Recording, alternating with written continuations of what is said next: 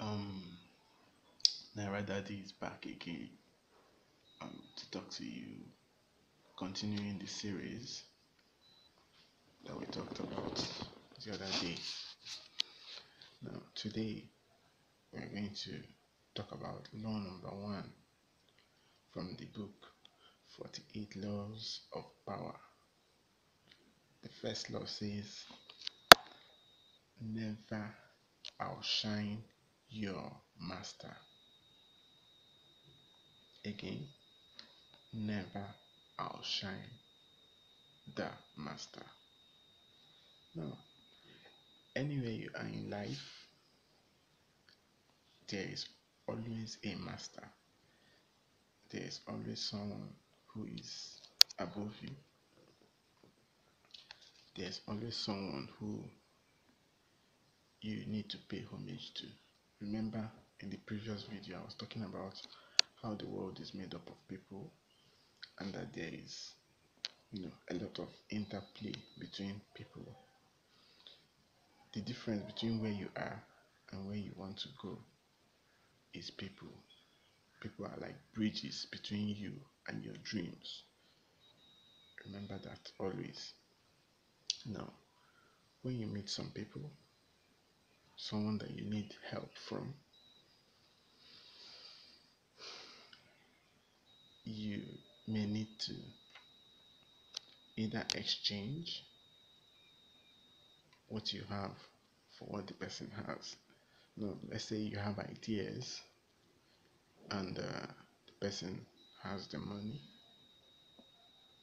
There needs to be an exchange, and the person needs to feel like he's benefiting from your ideas before he will want to support you. We are very selfish. Humans generally are selfish beings.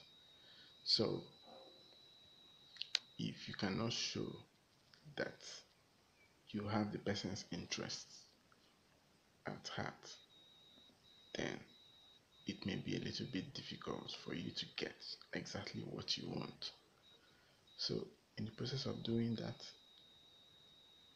you don't try to get something from someone by posing friction. You have to understand the person. Even the book, um, How to Win Friends and Influence People, it talks about, when you see a snail, he tries to move on smooth surfaces. He's slow, but he will get to where he wants to get to. He doesn't move on thorns because thorns will injure him, you know. So the same thing, if you are swimming in an ocean, you don't swim against the water current because it will be too much for you. Instead of wasting that energy swimming against the current, why not swim with the tide? Meanwhile, you know your destination. When you get to your destination, you quietly drop, move towards the shore, swim towards the shore. If you know where you're going to. So that's the point. In the book, he points out so many examples which may not be relatable to you, but let's take the example of the president and the vice president.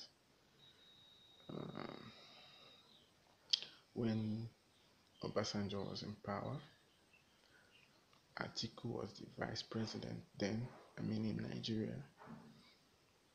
At some point, Atiku tried to outshine the master. He was persecuted for the rest of the tenure. And up till today, he wanted to go for president, but his former arch enemy is still battling him. So that is how it is.